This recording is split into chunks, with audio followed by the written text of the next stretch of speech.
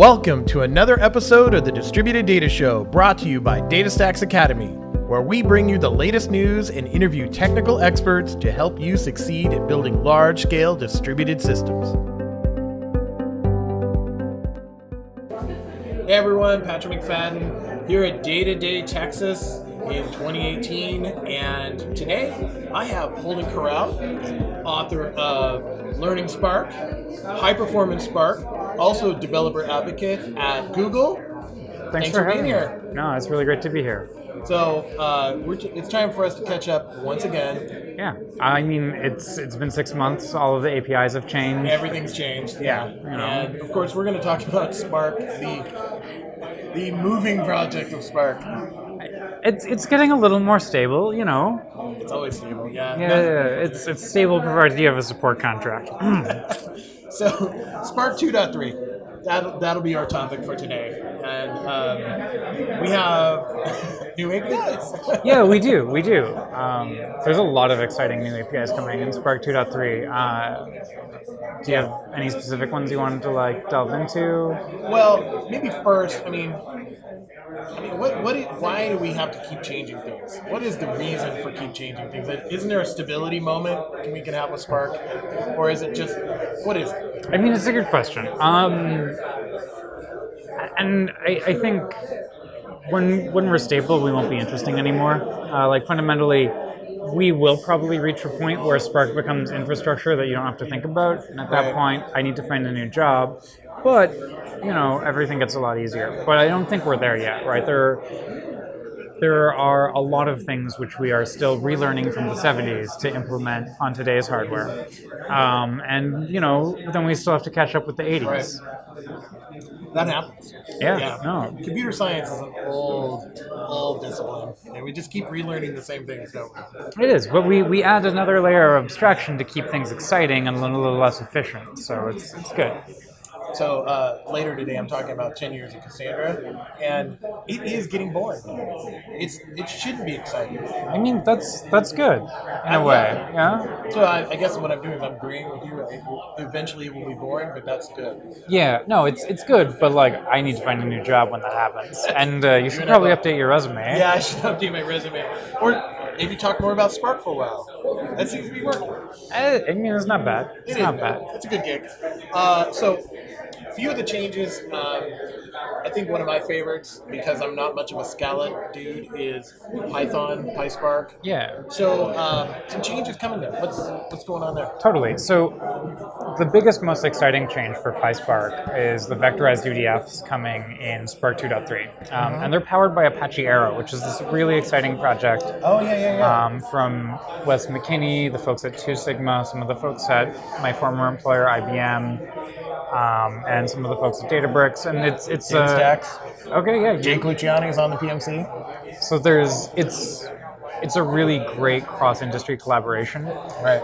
And it gives us this really nice in-memory format for representing data, right? But also representing columnar data, which we care about, and it gives us a nice way of transferring data from the JVM into Python and back. And it also makes it easier for us to implement vectorized operations in Spark, which beforehand, when we looked at it, sounded like way too much work. Yeah, it sounds like a lot of work. Yeah, it's like, we could write some Fortran code, but we've already got Scala developers writing Python code. You really don't want Scala developers writing Python code and Fortran code. That is just rough.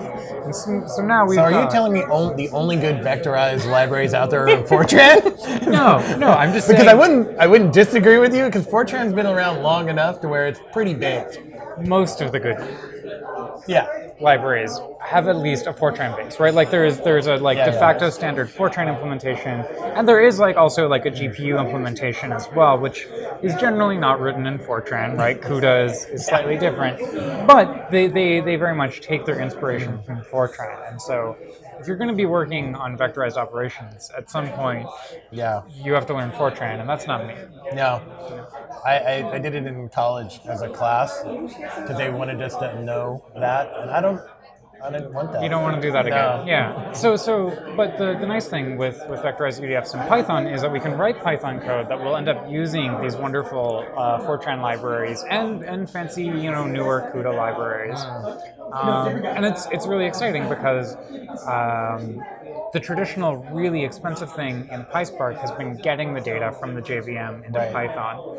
And this just really accelerates it a lot. And it even opens the door to further accelerations with like shared memory buffers in the future. And that's it's not where we are today in Spark 2.3, but Spark 2.3 will have like basic UDF, vectorized UDF support, and 2.4 is probably going to bring like shared memory buffers. I was going to say SIMD? Not a guarantee. SIMD? I mean, yeah, you can run some DOps on these. Yeah. It's fine. So I mean, this opens up a lot of doors. Oh yeah, no, it's great. Like we're switching from like lists to like actual nice representations that our CPUs and things are optimized for. Well, and looking at options for deployment on hardware, that's driving this for sure. No, it's big. NVIDIA is no longer a video card company. No, they really aren't, and they're involved in some of the Arrow work as well, right? So it's not like this is just a bunch of big data people like playing around having fun. Like that happens, but not this time. No, I don't get my Bud Light Lime. The NVIDIA folks get. Yeah, there's going to be sell trouble. a few hundred more GPUs available on Google Cloud. You got the pitch in, right on. Yeah, I don't actually know if we have NVIDIA GPUs, but whatever. We have GPUs from somewhere. Somewhere. They're out there. Yeah, buy 6 of them. Maybe by tomorrow. Maybe you did an announcement. We'll cut that if it's true. All right, so we should get out of this subject real quick before we get into trouble. So one of my personal favorite topics, because I talk about it so much, is streaming. Yeah. And some changes. Spark has always been the microbatch. Yeah. Come to us for microbatch, but there's changes coming. There are, and so I mean, there's only so long you can be made fun of as the microbatch processing architecture before, like, one of your grad students, or former grad students now at this point, drinks a lot of coffee that helps. And just writes a new engine, which is the grand tradition of Spark, right? Yeah. But the changes coming in 2.3 for this are, we can see the sources and sinks are no longer tied to the concepts of batches as directly anymore. We have this idea of like inserting epochs occasionally so we can have like this flow and understand where our records are coming from. But there's also options to essentially like turn off all of the safety brakes and just like, let's just run it. Let's just power through this. You don't care about data integrity. It's great. It's tunable consistency. Well, there are cases for that, there are. IoT use cases where if you lose data along the way, that's okay. Yeah, it really doesn't matter. If I drop, and I think like machine learning is a great place where some of the time this can certainly be the case, right? If I have such an overflow of data coming in, it's fine if I drop a few, percent of records on the floor. If I process a few twice for updating my model, it's not the end of the world, right? Simply being able to update and respond quickly is enough of a game changer that I'll take this trade-off. And I want to be clear, like, we can get out of the microbatch architecture without having to make that trade-off. It's just if you want it to go, like, super fast, that's the trade-off you have to make. Well, yeah, back in the day when I was pitching, we had this kind of test project on GitHub, is Killer Weather. It was all these we were doing microbatch, but we were also doing discrete processing, but we were using Akka for that. Okay, yeah. And I think we just simplified that architecture in this case. Yeah, now you can just use Spark on both sides. You don't have to have two separate things running. And any solution that says less complexity, I'm all for. No, I think fundamentally we've seen that general purpose systems are essentially eating the world, right? Like, you don't want to have to run 3 different data stores. You don't have to run 3 different processing engines. As much as I can, like, I want one deployment I want one deployment methodology. I want to understand the deployment of one type of thing.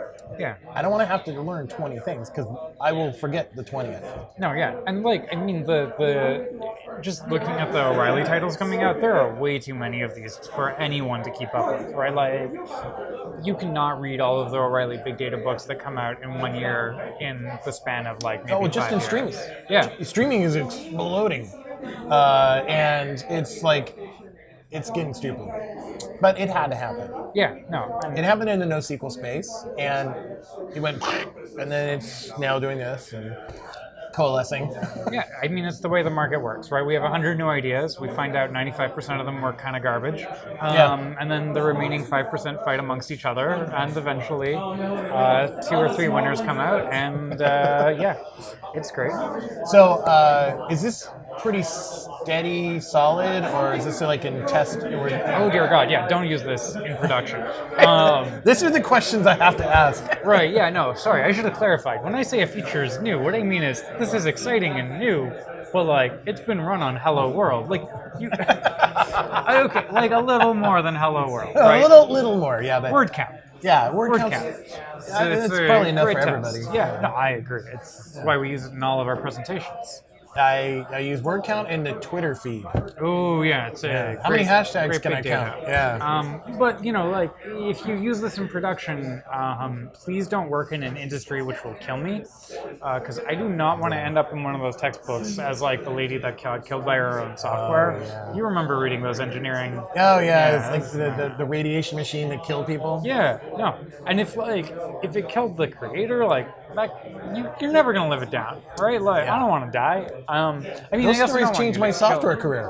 Yeah. I'm going to do stuff that will not kill people. No, like there is a reason that I do analytics rather than like airplanes. Yeah. I love airplanes, but like I like not being responsible for this stuff. It is really too much of a challenge for me. I don't want to think about it. I can sleep at night though, all the time. Let's get off the topic of people dying. Yeah, it's pretty bad. Very good.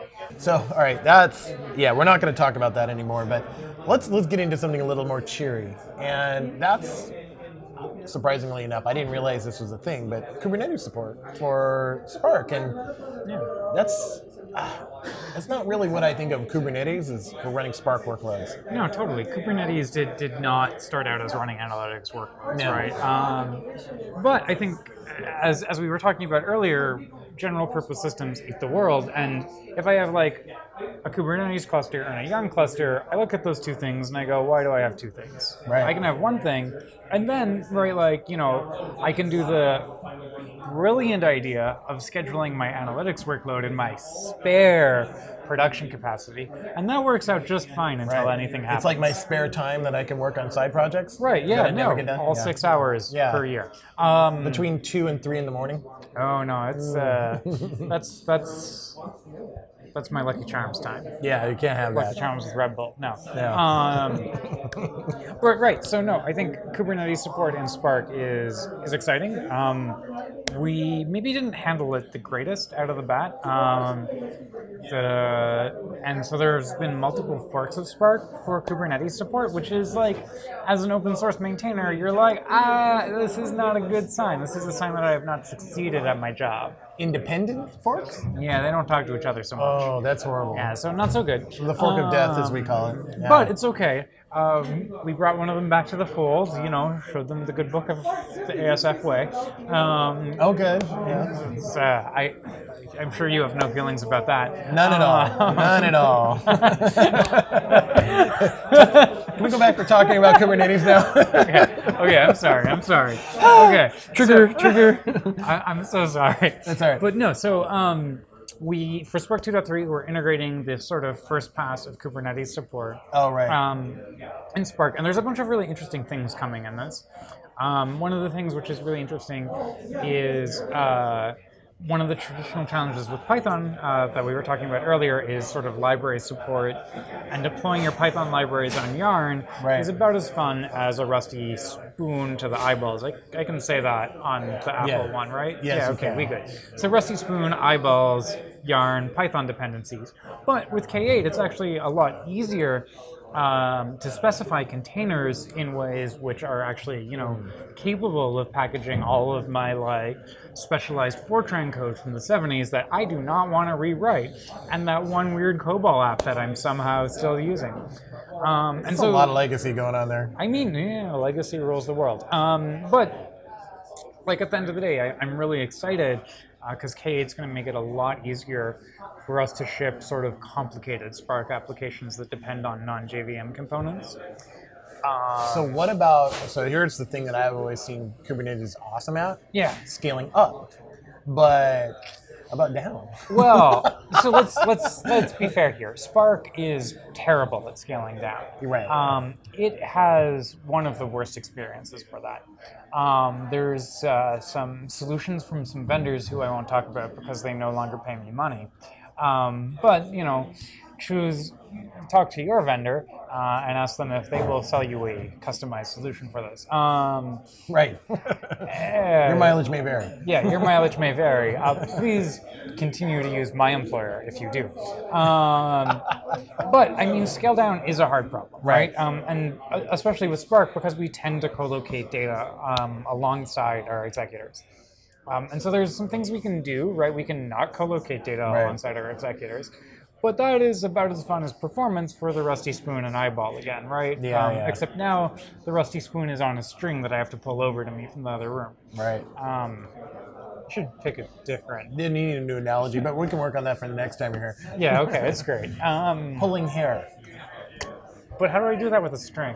Yeah, that's all right. We'll work on it. Okay, it's fine. It's fine. So yeah. Right. So, but where I got distracted with. We were talking about scaling down, and that's a difficult problem because that's in Cassandra world it's the same problem. Yeah. You can, but it's difficult.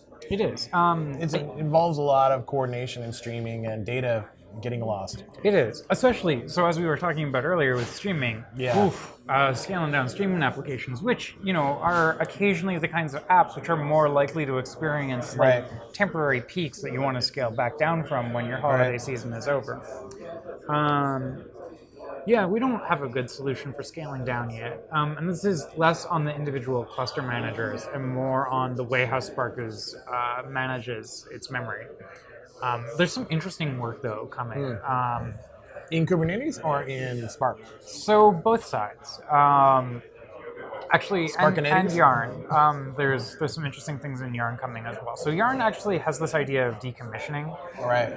But it does a really poor job of communicating it right now. The APIs are kind of not very good.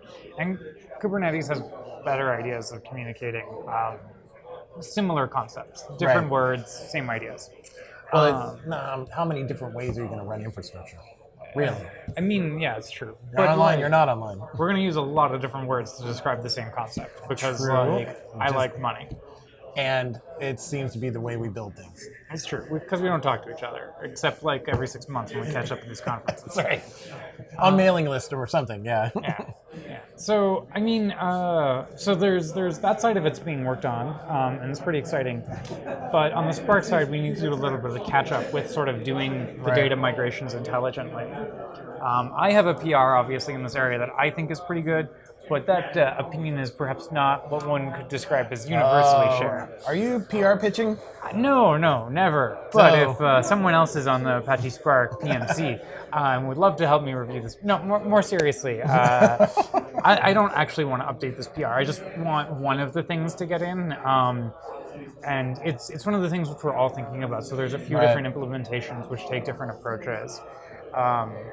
They're not going to make it for Spark 2.3. I think the K8 support is going to go in for the K8 support is in for 2.3. And essentially there's a bunch of sort of follow-up work which we're going to have to do sort of to catch up in 2.4. And it's important that we get state of the art is, is there any case where you would want someone running, or would you be comfortable putting Kubernetes and Spark into production right now? Well, no. Okay, that's a fair thing. So, is that going to be something that, just previewing another topic, is that something that's going to be first-class citizen in 3? Oh, yeah, no, I think it's going to be, so I think much before 3. I think we'll get there much faster. It's just the idea of using a new cluster manager the first time it's merged back into master. Listen, I'm not that cautious. Yeah. But I have my hard limits. That's one that you're probably going to want to test for a long time, and even then, not trust it. No, I mean, I think it's fine for things like exploratory analytics, and it would be a really great way to sort of test it out in your organization and see if it find the breaking points. But I would not put my production jobs on it. Yeah, no, I think that's anytime I see new features. That's just give it a while. I mean, the shiny features. This is just a general rule. You see shiny features, let it shine. Don't Right, yeah, if you use it, you find out that it's terrible. risk your job Oh, on well, Shiny. I mean, no, whatever, it's fine. I But- keep my resume up to date. HoldenKarau.com. Yeah. Actually, not up to date. I should update my resume. Yeah, you should update. Well, we'll give you some time. That's cool. All right, I think this has been a really good overview on 2.3 and potentially the end of your career. But Come on. No, it's great. Whatever. I can always go back to just regular software development. It's okay. That is a Whatever. job. I blend in nicely. You blend. Yeah, you blend. So that was a bad line. That's why I love having you on. It's great to catch up, man. Yeah, thanks a lot. I really appreciate you coming in, and we're gonna have to do this again soon because things keep changing. Yeah. Strata or where you want to catch up next? Wherever we are. Cool. All right. Bud Light Lime, though. Bud Light Lime. Okay. Thanks, everyone. We'll see you next time. Thank you for joining us again for the Distributed Data Show. We love your feedback, so go to the Distributed Data Show page on DataStax Academy and tell us what you think. You can also find us on the DataStax Academy YouTube channel or find our podcast on iTunes, Google Play, or wherever you get great podcasts. While you're there, make sure and subscribe so you don't miss a single episode.